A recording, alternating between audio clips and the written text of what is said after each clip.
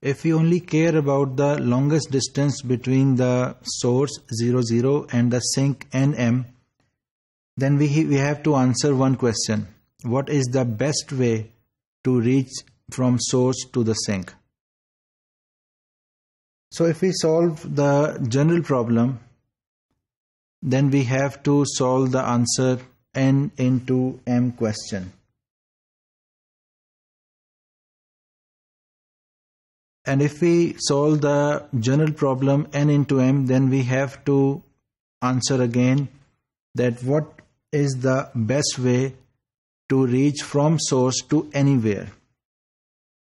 And after solving this, we can just apparently see that it has created a different computing problem ij with 0 is less than equal to I and I is less than equal to n.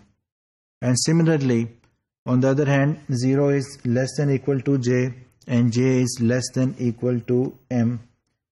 And by doing so, we assume that we have, instead of this one, we have not computed a single problem, that is S and M.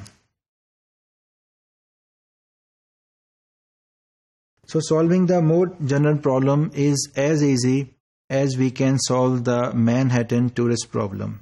And this is the basis of the dynamic programming algorithm. And we have also seen that the dynamic problem change algorithm also uses the same strategy, and it calculates the general problem for calculating the best number of coins for any of the value that is equal to m. So for finding the S0j, for 0 is less than equal to j and j is less than equal to m, we have already seen, is not very difficult, since in this case the tourists do not have any flexibility and they have to move in a certain path, because we know by using 0j the tourist has to move only in the east direction, and the weight of the path is, if 0j is the sum of the weights of the first j city blocks, we have already seen. And similarly, if we have a I0, and again the tourists have no option but to move only in the south, and if we use I0, it means the 0 must be equal or less than I, and then I is less than or equal to n. Here we can see that this is the grid, and the tourist has started moving from the source point, that is 0, 0, and if it is 0j, then he has to move in the east direction, this is east direction, and then it will move and the score will be maximum of 9.